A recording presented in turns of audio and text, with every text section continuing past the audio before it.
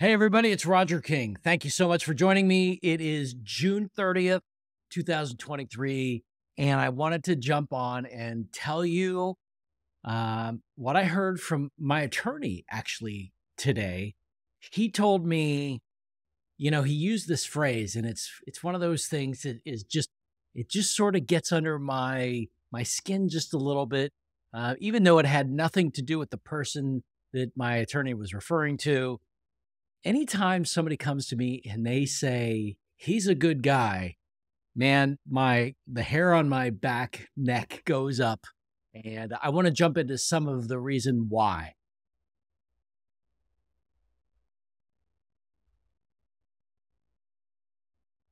So before we start anything, I want you to hit the subscribe button below because I'm going to talk about a lot of things that a lot of people are not talking about. And one of those things today, so hit subscribe.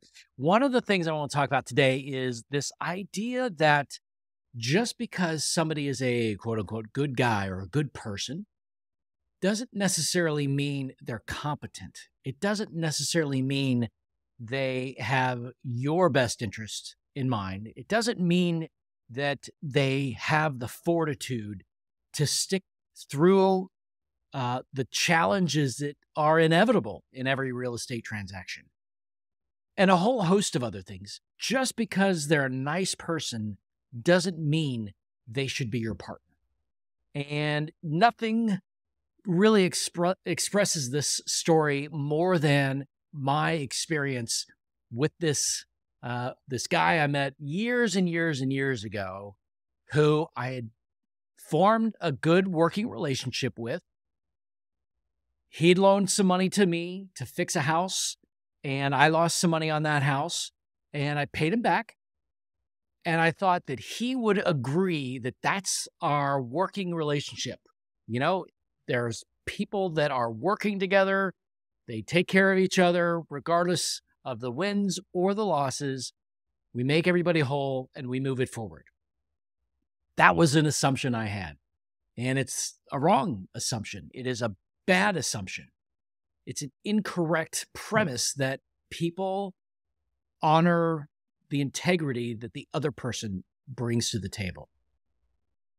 So when I say he's a really good guy and he stole $500,000 from me, that's the title of today's talk because he was a really nice guy. We were really good friends, thought, until I learned that he was taking money out of the projects and a whole host of other things. So one of the different things is having gone through multiple properties and projects with this particular person, it made sense after I had removed myself from that relationship.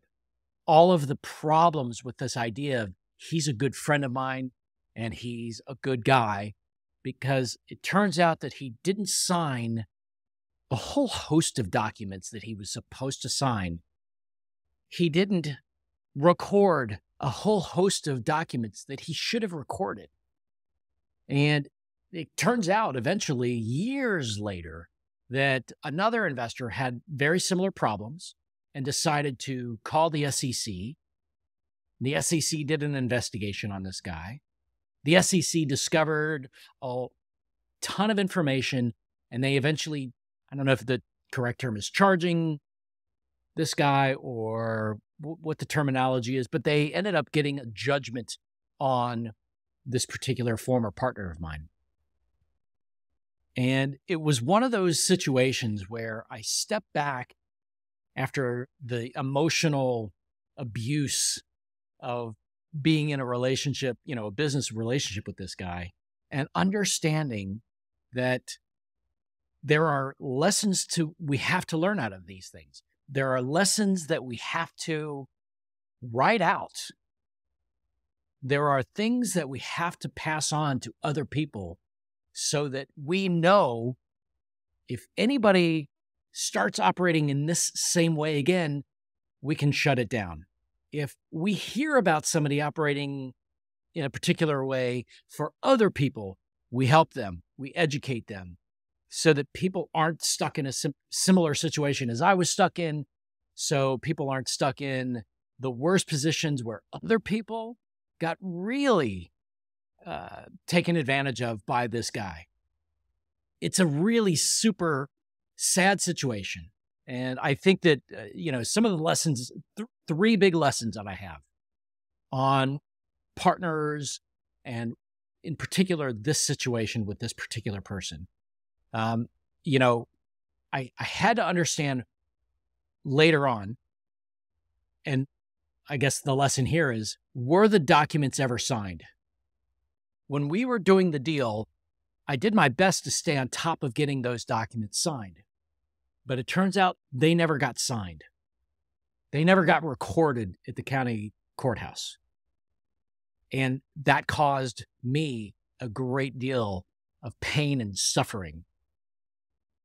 And I know that it has caused a lot of other people the same amount, if not more, pain and suffering, because what happened to the money? What happened to the security? All because he was a nice guy? Everybody says this particular guy, really super nice, unable to actually execute and get the stuff done. And it cost millions of dollars to a lot of people across multiple projects. The next thing, probably lesson 2 in this, is never wire money to a guy like that unless you've got a long-standing positive experience. And even then, you may want to check that. But if you aren't getting your documented, recorded security information right away within the next couple of days, then you've got, you may run into an issue. I would never get into a situation where you're wiring money to a person with the promise it will get the documents done. Again, unless you really know this person and this person has performed for you and they have gone over and above and beyond any sort of reasonable problem solving to make you either whole or to get you caught up or to really extend the relationship and the trust that they're trying to establish with you specifically. So I would urge you not to wire money directly to the person, wire it into escrow. And I think that the third really super important lesson in all this is following up. I remember going through and saying, hey, I need to get this document. Hey, I need to get this. Hey, I know it's the 5th time. I'm sorry to bug you this week. Need these documents signed. And I remember seeing, as I was doing some discovery research for a lawsuit that I eventually got into this guy, that my assistant, she had been emailing him too. And so I had all of those emails from both myself and my assistant saying, get us this information. You promised this information last week. It's now Thursday and you didn't send it. So get us the information. Follow up. So those are 3 really important lessons. Are the documents signed? I guess follow up could be number 2 to that. And then don't wire money directly to that person. Wire it into escrow. And, I want to take a step back from sort of the lessons and everything and touch on how does this kind of fraud impact people? And aside from the monetary loss, a lot of times people will beat themselves up for being defrauded. I know I have. Maybe you have too. And it's not one of those situations that's easy to get past. And we start to second guess ourselves. And we start to think everybody is in a particular, bad person pretending to be a good person sort of light. I've gone through the situation with this particular guy, with maybe 2 others, where they've stolen money or they've tried to dupe me in some form or fashion, and they've just not done what they've said they were going to do, even embezzling cash. And I have to remember, okay, Bernie Madoff, biggest Ponzi scheme ever, extraordinarily bright people invested with him.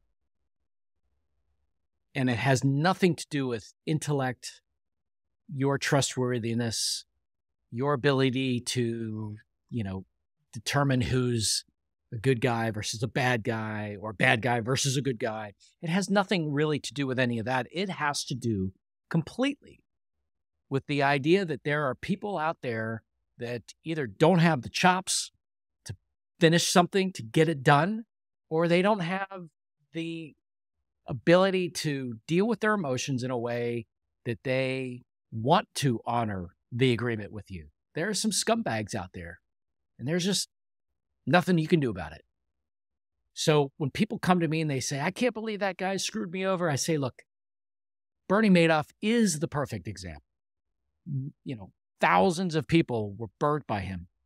Brilliant people, brilliant investors, believed in what he was sending them. I mean, Bernie Madoff actually created fake statements and sent those to his clients. So if they're receiving a client, and this guy, Madoff, has all of the information in a really well-presented format, and everything is seemingly above board, how do you verify it all?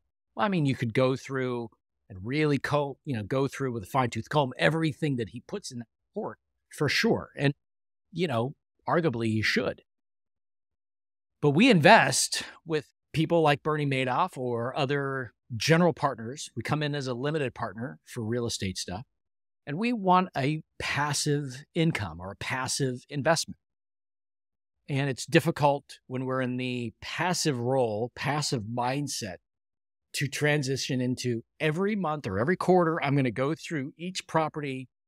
I'm going to make sure all the documents, there's nothing new recorded on at the county recorder's office. It's tough to follow up on all of that stuff each and every month because, again, we're trying to invest passive. If we're active, we're in the trenches day to day, and I think it's important to be able to make sure that your partners are doing what they say they're going to do. But when you are in a situation like Bernie Madoff, sending you fake reports, he's an accredited, I don't know if he was a registered investment advisor or what he was, stockbroker, or I don't know what his designations were. But people trust him. He obviously had, $4 billion under assets under management, or maybe 400 billion. I don't even know. But a lot of people got duped by some of the smartest people in the world who just had no conscience. They just had no ethics. They had no morality. And they lived these fantastic lifestyles because they could.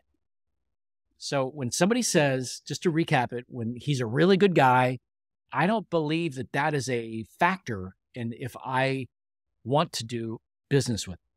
Just like anybody coming to me, hey, Roger, your friend recommended I do something with you. They said you're a great guy. I'm like, I'm a great guy, but I'm also an ethical guy. I'm also a moral guy. And I want to make sure that you're protected because you're entrusting me. That's just my personality. It's not everybody's personality. But I want to take care of people as much as and best as I can. So anyway, just a few lessons that I've learned, how not to get sucked in by he's a nice guy, scammers. And I hope this helps. If you get a chance, please click below, write a question, make a comment. I'm really engaging with everybody right now, and I hope to see you guys in the next few days. Today's Friday, June 30th, 2023. I'm probably going to post something on Monday, take July 4th off. But anyway, thank you again for paying attention. If I can help with anything, let me know.